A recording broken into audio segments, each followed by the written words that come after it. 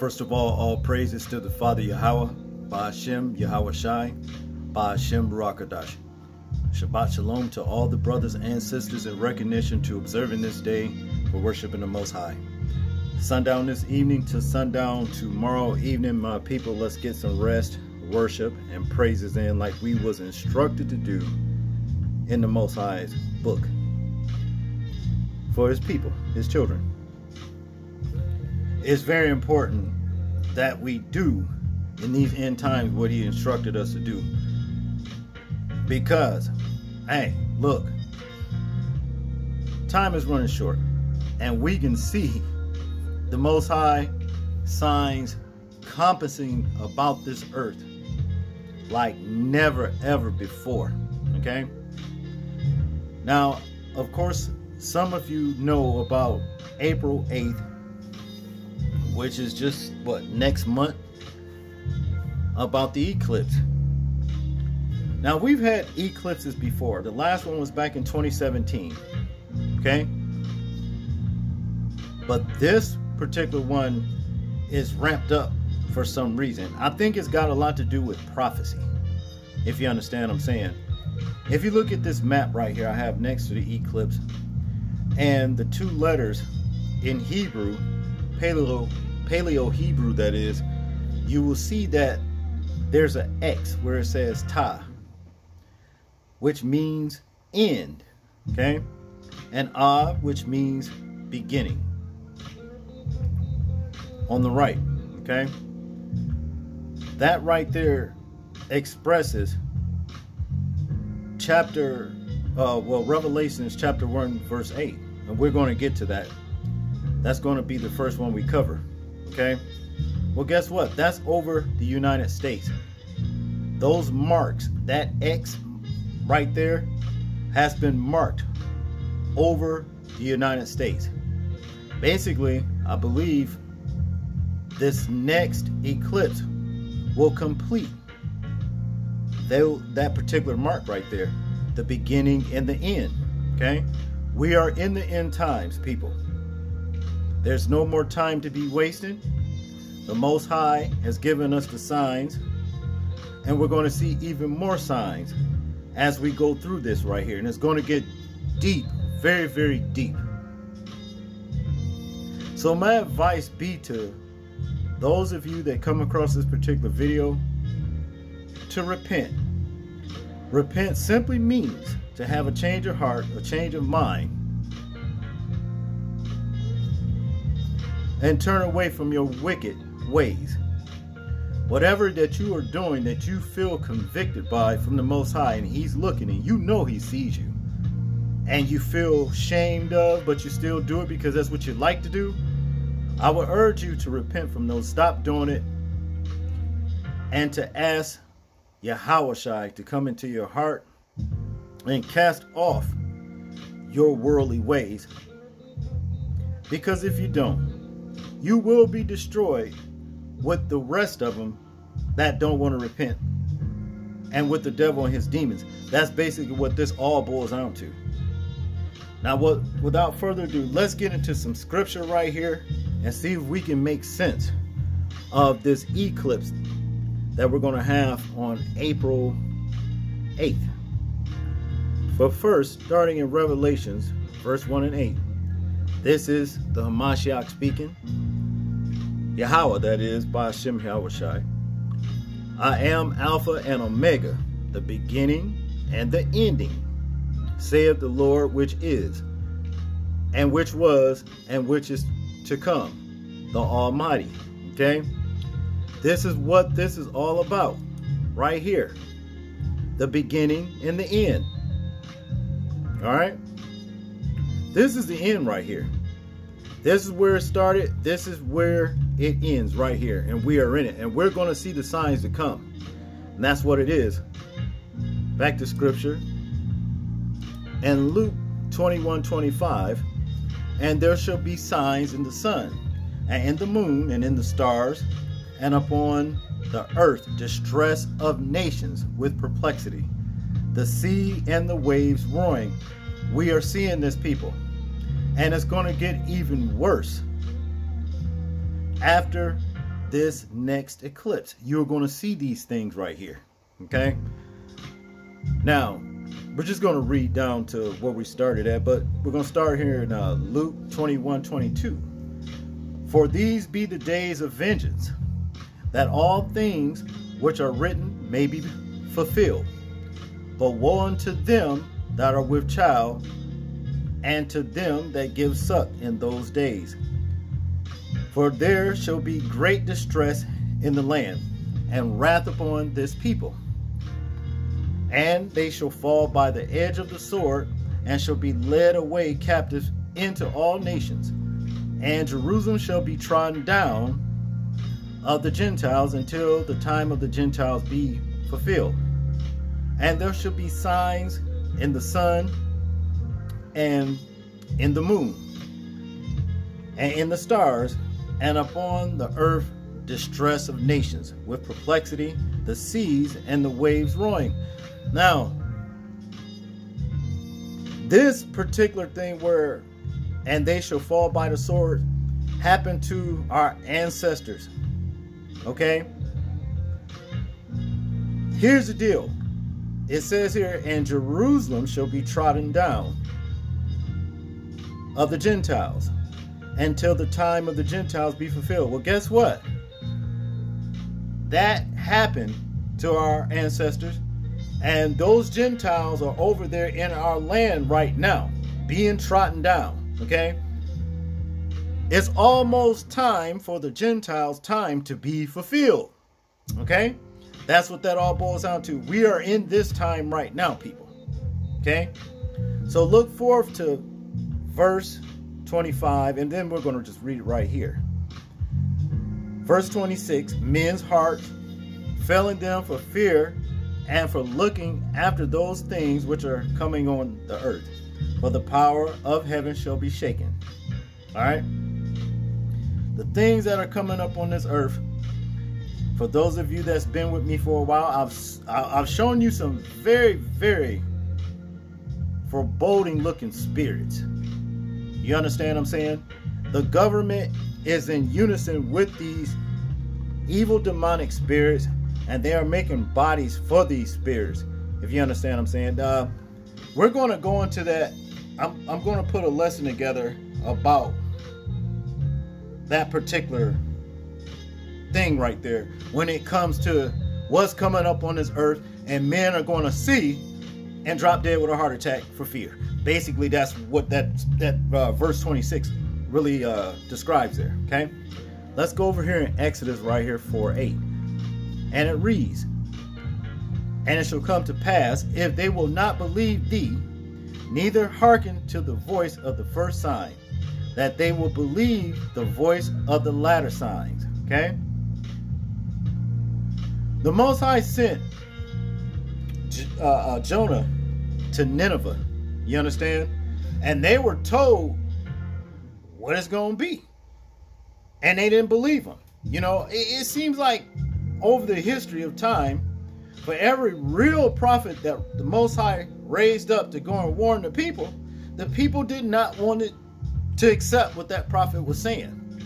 But now we have no other choice, because the signs of what those prophets told us, we are seeing right now and going to keep seeing until the Most High, Yahweh, Ba'ashem Yahawashi, come back to claim this earth and set things right.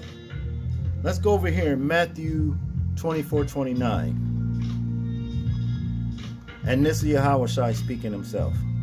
Immediately after the tribulation of those days shall the sun be darkened, and the moon shall not give her light, and the stars shall fall from heaven, and the powers of the heavens shall be shaken. We are going to get a glimpse of this happening on April 8th, the next solar eclipse, and the things that's going to follow it. Okay? These things will follow it. You better believe it will. This is no joke right here. We are being warned, people. For a lot of you that don't want to take, heed to what the Most High Word is saying to you, maybe this is just not for you. Maybe you slated for destruction. We cannot stop what is coming. But the Most High has given us the time to repent, because these scriptures will fulfill itself as they so have been. Again, I implore you to hear what I'm saying.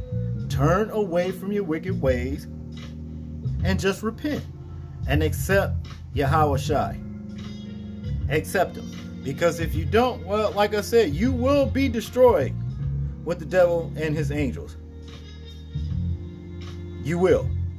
I can assure you, you will. Now, let's go over here in Matthew 12:39. It says here, but he answered and said unto them, an evil and adulterous generation seeketh after a sign, and there shall no sign be given to it, but the sign of the prophet Jonas. Okay? Jonas was a prophet. Okay? Jonas was a hard-headed prophet. Jonas was instructed to go to Nineveh and warn Nineveh, because they were this evil and adulterous generation right here that the Most High wanted to warn through the prophet Jonah. Jonah did not want to go. Jonah dragged his foot about it, and Jonah wound up getting shipwrecked, getting knocked off of a ship, and fell into the sea, where this big sperm whale, some kind of monstrous looking whale, swallowed him up and took him to Nineveh and vomited him up onto the shores of Nineveh to do what the Most High told him to do in the first place. See, he could have went a better way, but he didn't want to listen. See, this is why it is important. If the Most High instruct you to do something, you better do it, because you are going to do it one way or the other. I wouldn't want to have to be swallowed up by no nasty whale and be down in his guts or back at the back of his throat. You understand what I mean? For him to carry me somewhere. That was a miracle in itself that he didn't get, you know what I mean? Then he didn't die in the whale. You know what I'm saying? No oxygen, no nothing. It's just crazy. But if this word says that's what happened, guess what? It happened. All right? See? But let's go over here in Jonah verse 1 and 2. Arise, go to Nineveh, that great city, and cry against it, for their wickedness is come up before me. This is what the Most High told Jonah. Okay? This is what, you know, he told him. So we're just going to go. I'm kind of in a hurry, people, but we're going to get to the meat of this whole situation is what I'm saying. Okay? We're going to go over here in chapter 3. And we're going to read this from chapter 3, verse 1 on down to 10. Okay? Still dealing with Jonah in Nineveh. Okay? Verse 1.